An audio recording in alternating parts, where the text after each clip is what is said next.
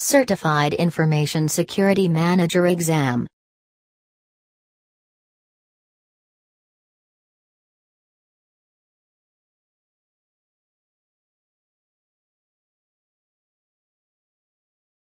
Question number 1. Topic 1. Who should be responsible for enforcing access rights to application data? A. Data owners. B. Business process owners. C. The Security Steering Committee. D. Security administrators.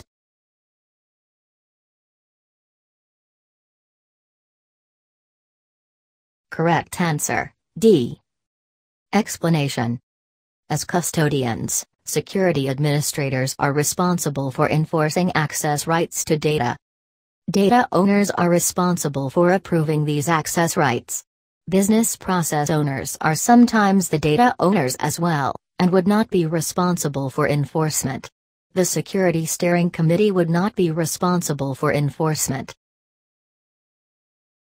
Question number 2. Topic 1. The most important component of a privacy policy is A. Notifications.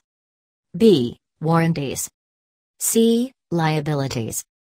D. Geographic coverage.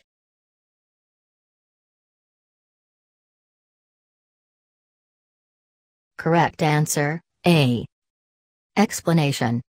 Privacy policies must contain notifications and opt-out provisions. They are a high-level management statement of direction. They do not necessarily address warranties, liabilities or geographic coverage, which are more specific. Question number 3. Topic 1. Investment in security technology and processes should be based on A. Clear alignment with the goals and objectives of the organization. B. Success cases that have been experienced in previous projects. C. Best business practices.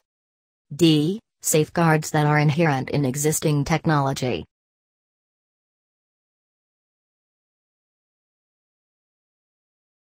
Correct answer, A.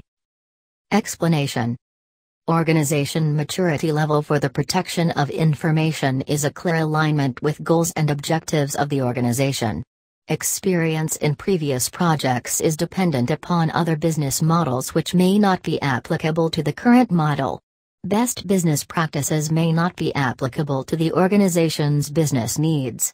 Safeguards inherent to existing technology are low cost but may not address all business needs and/or goals of the organization. Question number 4. Topic 1. A security manager is preparing a report to obtain the commitment of executive management to a security program. Inclusion of which of the following would be of most value? A. Examples of genuine incidents at similar organizations. B. Statement of generally accepted best practices. C. Associating realistic threats to corporate objectives. D. Analysis of current technological exposures.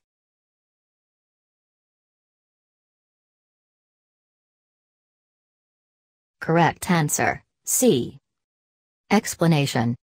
Linking realistic threats to key business objectives will direct executive attention to them. All other options are supportive but not of as great a value as choice C when trying to obtain the funds for a new program. Question number 5. Topic 1. When a security standard conflicts with a business objective, the situation should be resolved by A. Changing the security standard. B. Changing the business objective. C. Performing a risk analysis. D. Authorizing a risk acceptance.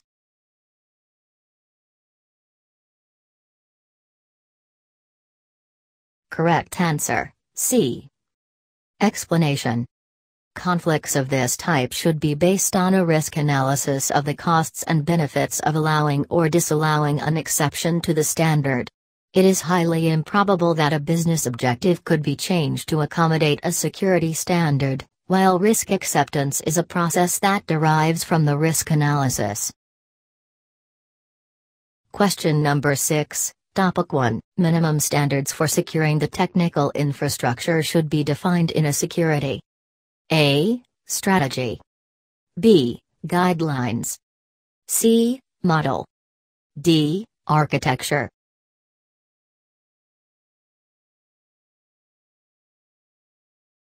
Correct answer, D. Explanation.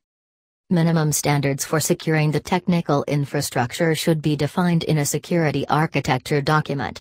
This document defines how components are secured and the security services that should be in place. A strategy is a broad, high-level document. A guideline is advisory in nature, while a security model shows the relationships between components. Question number 7. Topic 1. An information security manager must understand the relationship between information security and business operations in order to A. Support organizational objectives. B. Determine likely areas of non-compliance. C. Assess the possible impacts of compromise. D. Understand the threats to the business.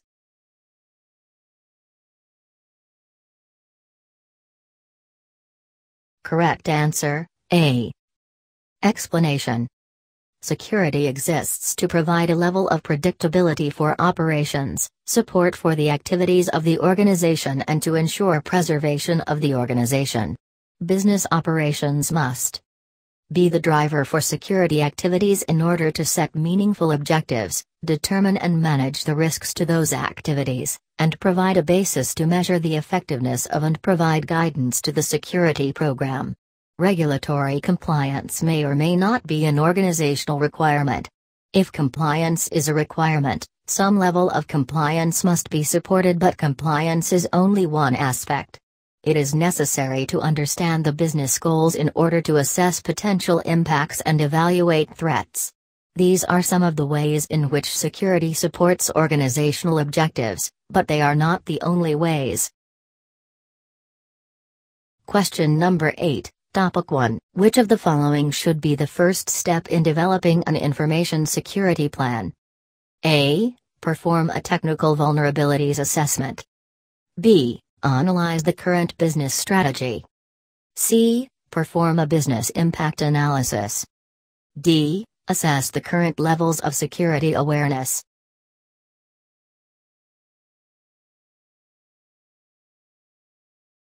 Correct answer, B.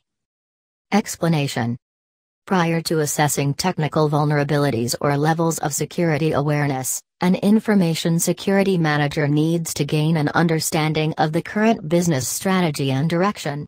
A business impact analysis should be performed prior to developing a business continuity plan, but this would not be an appropriate first step in developing an information security strategy because it focuses on availability. Question number 9, Topic 1. Information security governance is primarily driven by A. Technology constraints.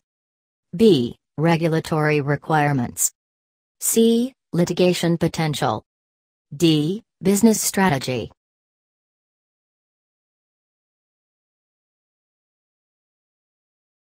Correct answer, D. Explanation.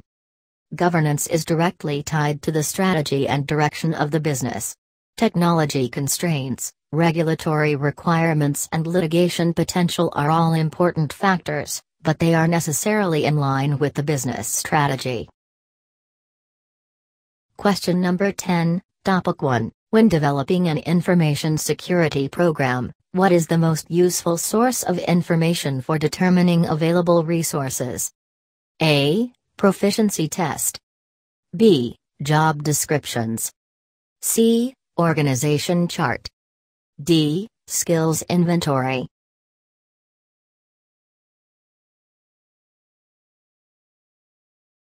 Correct answer, D. Explanation.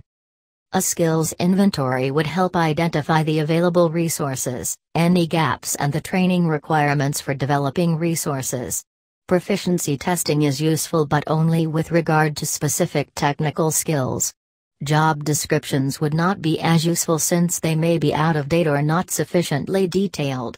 An organization chart would not provide the details necessary to determine the resources required for this activity.